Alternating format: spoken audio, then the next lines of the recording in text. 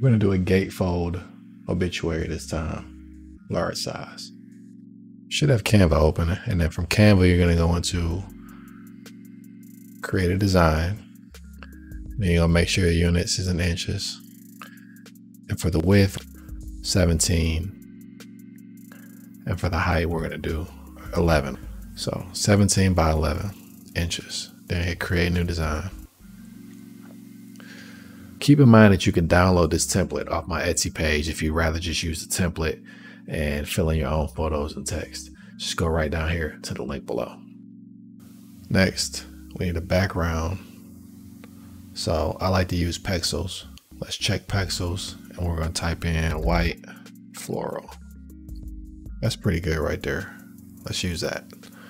And we're just going to click, drag, and drop it in there. And then let's rotate it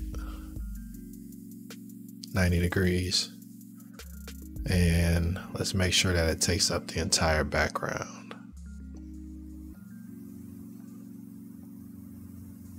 All right. Actually, they look upside down, so let's flip it one more time. There we go. Next, we're gonna click on our photo. We're gonna click position, and we're gonna click layers, and then we're gonna click the background. And when you click the background, you'll see this color wheel pop up. So click the color wheel, and then we're gonna choose a color that we want for our obituary. I wanna go with something bright and colorful. Maybe we'll use this magenta color. And we can't see it yet, but we want to pull down the transparency. So we're gonna pull that down a bit until it's just barely visible. Now let's go ahead and lock that so that we don't disturb it anymore. Now we want to create our guides. You should have rulers on both sides of your screen. If you don't, go to File, go to Settings, and click Show Rulers and Guides, and then your guides will pop up. Let's separate this properly. We're going to need a couple down the middle. So we want one that goes directly in the middle. When you click and drag over, it'll snap right into the middle and it'll turn pink as it did. So we're doing that 4.25, as close as we can get it. And then to get a midpoint in between here, we're gonna have to go to 12.75. And these points right here is to show us where our gatefold will come in and fold on top of each other. So this far right one is the front cover, and this other far left one is also the front cover. And then this right here is the back cover. So the next thing we want to do is go to our elements, and we want to grab a frame. So we're going to scroll down to where it says frames, click see all, and I want to roll with the circle frame. For now, we're just going to put this right here and shrink it. Next, you're going to want to click, drag, and drop your photo right into here. Adjust it as you need. I would say that this is maybe too round for this picture. So you're going to open it up a little bit, and that looks cool. Now this part right here is a little tricky because we need the gate to close and it needs to match up on both sides. So what we're going to do is bring this to its halfway mark.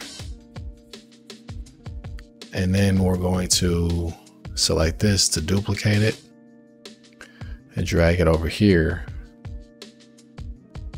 to its halfway mark. And make sure when we select these that they are aligned to the middle. So that way when it closes, we'll get her entire face. Now, next thing we want to do is add a title. So let's go to the text, let's go to the heading, and let's do remembering the life of, and we're going to shrink this down, maybe like size 24, maybe a little bigger than that. And that's not going to work. So we have to do part of it on the front Let's change this font right here to something a little fancier. Something like that might do it. Just duplicate that and pull it over to here to this side, the other side of the cover. Remembering the life of. Now we can do the text for her name.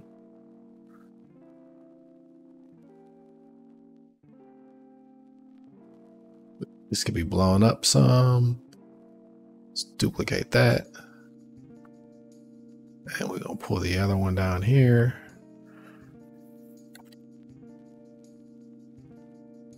Now let's use some different colors. Let's go ahead and go to the elements again. And let's drag and drop into this frame. And we'll make it a little smaller. Maybe a little wider. And then we're just going to duplicate that frame. Move one down a tad bit. Now when we hit the duplicate this time, it should space it out exactly as this one is. And then we can hit it again and one more time.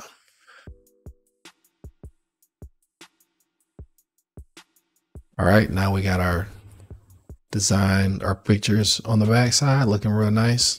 Let's give them a border. We're going to go ahead and go to the border style. We're going to click border weight and a 4 pixel border will pop up. Let's change the color of that border by clicking up here where it says border color. And let's make it maybe this dark purple. Add a text box. And we're going to put Matthew 11:28-30. You can use whatever scripture that you might like. Whatever scripture that they might like if you're making it for somebody else. Let's duplicate this header. So now we're gonna go back into our text. Here, let's make this that nice purple color that we decided on. And now let's add another text box. And this time it's gonna have our scripture. We're gonna do a body of text. And we'll just put pallbearer name as a placeholder. Acknowledgements. So I'll duplicate pallbearer, and it's usually just a thank you here. So we'll add that there. And then the funeral home name will be bold. And then underneath that will be the funeral home address. Now we need the date of birth and the day that she passed away. So we'll be duplicating this here and this dark purple color. And then we'll duplicate that and move it over to here. This should actually say sunrise. And then this one could say sunset. Oh, one other thing we like to do on a cover. It's good to have the pastor that's going to be officiating and the address of the church. So we'll do church name, address on one side, and then we'll duplicate this. And on this side, we'll do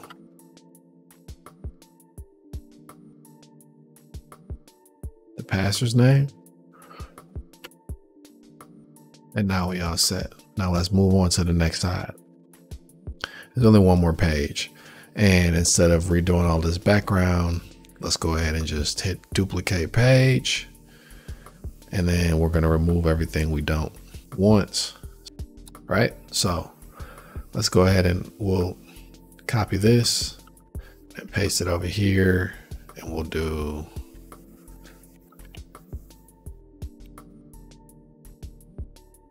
Julie's life. And then we'll put the obituary underneath there. Let's make this a lot smaller so we got more room for type. All right, now we can go ahead and add the obituary in the middle. So we're gonna go text, add a text box, and then I'm just gonna put some placeholder text here. All right, this could be a little bigger.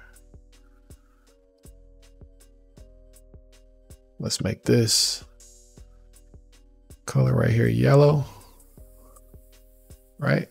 And then let's, since we do have a shorter biography here or a shorter obituary, we can add more photos. So we'll put photos down here, and I'll duplicate this,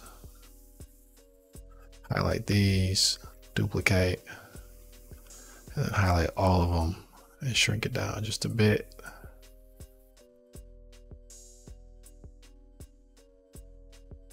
And underneath that, we can put memories.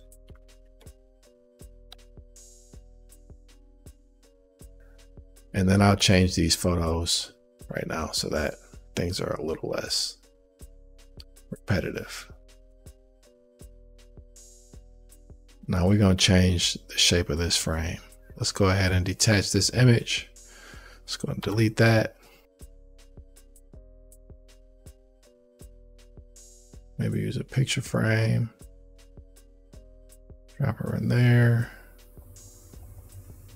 And move that to here. Okay, now let's add over here. Let's duplicate this text one more time. Duplicating text is just faster than re-adding the text and doing font and stuff every time. So we'll duplicate. Now we're going to put order of service.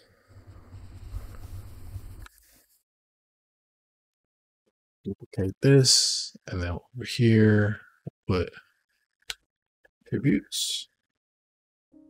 For the order of service, usually it's stuff like scriptures, the processional, the prayer, selection, words of comfort, stuff like that. So we're going to go ahead and I already have it pasted in a different document here.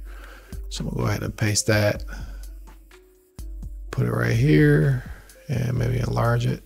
I'll highlight all my yellow text, go to effects, and then go to neon. It's going to give us a nice glow. And then here, instead of white, let's do black or dark purple for the titles.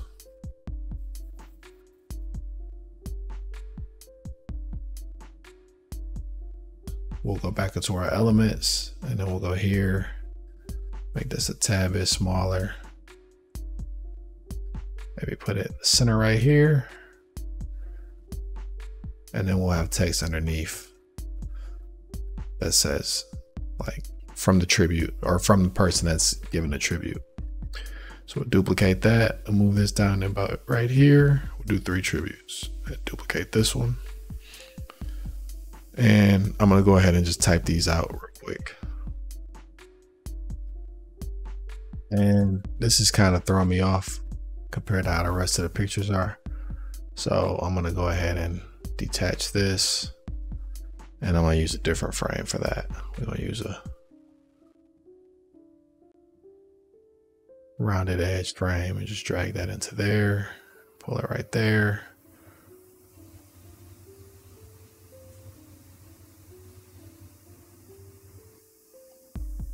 And then give it the same style as the other pictures. Looking good. One thing that's kind of bothering me now is this looks a little too big. So let's shrink this down and make room for a nice short prayer here. We got our order of service here.